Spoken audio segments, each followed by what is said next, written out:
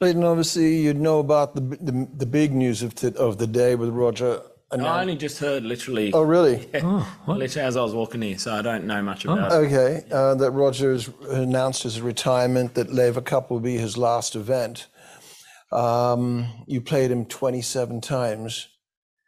What is the biggest memory that you take away from those matches that you played? I think he had you 18-9 overall, but there were some amazing matches that you came up with. Yeah, well, of my kind of era, I guess, and we were the same age. We grew up together in junior, so I knew Roger extremely well, and probably saw him slightly different to everyone else as well, because we grew up together. But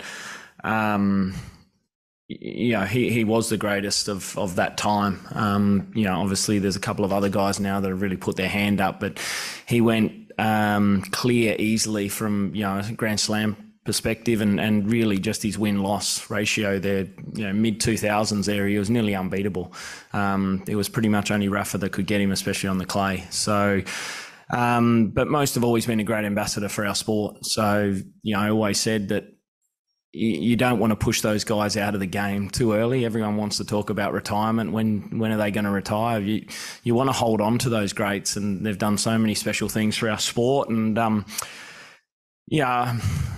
to be honest, I just said to Rochi then, as I was walking out, I said it would have been nice for him. He deserved to go out on his terms. For him to play one more Wimbledon or something, I think would have been special. But obviously, the body, you get to my age and his age now, and it's not easy. So, he's done everything in the sport that you could ever dream of. Did you like playing him? Because I remember him saying he hated playing you in the early days.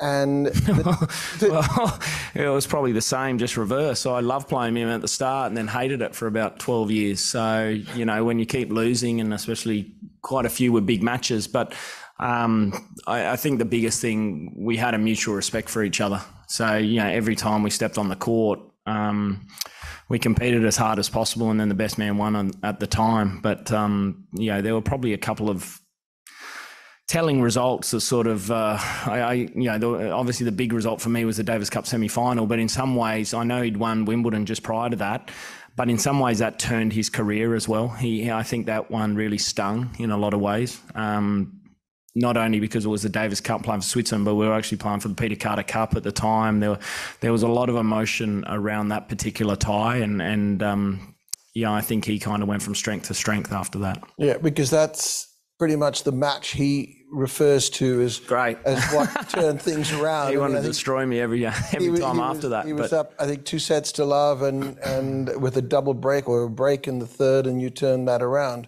Yeah. So that's the one you also.